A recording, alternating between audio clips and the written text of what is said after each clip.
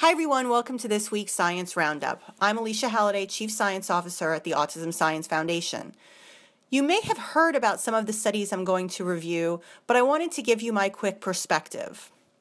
First, I know that many parents have concerns about their child that they bring to the pediatrician, just to have him or her take a quick look and say, oh, everything's fine. There hasn't been a standardized evaluation, there hasn't been any formalized screeners used. But there really hadn't been any evidence until now that these screening tools outperform clinician judgment. There's a myth that all children with autism show only atypical behaviors and that they show obvious symptoms in all settings, which would make autism very easy to identify. But that just simply isn't true. Autism is in fact hard to correctly identify. So is an observation in a 10-minute well baby visit enough? This new study published in Pediatrics put this question to the test. They recruited kids who scored a positive MCHAT, which is the modified checklist for autism in toddlers. They were then given a full diagnostic workup. A 10-minute video of that longer evaluation was given to raters to determine whether or not they showed any autism behaviors in that 10-minute period of time. This 10 minutes was chosen because the normal well baby checkup takes anywhere between 10 and 20 minutes. By just observing behaviors for a 10-minute period of time, the experts viewing the short videos missed over 1/3 of autism cases.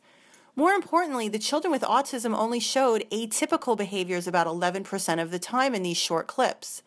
These atypical behaviors included things like repetitive vocalizations, unusual examination of objects, or even things like not responding, not taking turns, and not following gestures. It took a longer, more in-depth evaluation to see some of these signs. Also, the two people looked at the video clips didn't always agree on what they considered to be atypical. This study provides evidence that in a quick evaluation, signs and symptoms of ASD aren't immediately obvious, and it underscores the need for more standardized instruments, including parent report measures, in identifying autism symptoms. When it comes to identifying signs and symptoms of autism, sometimes more is better, and now there's science to back that up. The second study has to do with attention deficit hyperactivity disorder in autism. We know that just based on their diagnostic criteria, autism and ADHD are different. Autism is characterized by atypical social interaction, communication difficulties, and some behavioral inflexibility, while ADHD is more about excessive hyperactivity, impulsivity, and inattentiveness. Yet it is common for these conditions to co-occur. ADHD is thought to be present in about 30 to up to 60% of individuals with autism. And autistic traits appear elevated in individuals with ADHD. We know that they're both highly heritable, but how? Do they co-occur because of genetic or environmental factors, or both?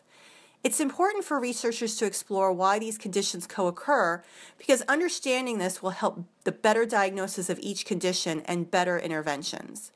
One way to better understand these factors is through twin studies, comparing twins that share 100% of their DNA and mostly 100% of their prenatal environment, and those that share only 50% of their DNA and mostly 100% of their prenatal environment. In the UK, there's a large study of twins called the Twins Early Development Study. Some have autism, some have ADHD, but more commonly, they have traits or autism or traits of ADHD without a diagnosis. These traits are measured by standardized instruments given to the twins, both identical, fraternal, same-sex, and opposite-sex fraternal. The investigators looked to the degree to which there was a genetic or environmental overlap between autistic traits and traits of ADHD. Not in people with the diagnosis again, but in the general population. How did they do this? They gave 4,000 twin pairs measures of ADHD and ASD and looked at where there were overlapping in those monozygotic twins, which share 100% of their DNA, and dizygotic or fraternal twins, which show 50% of their DNA. They found that communicative difficulties and traits of ADHD showed the strongest genetic overlap.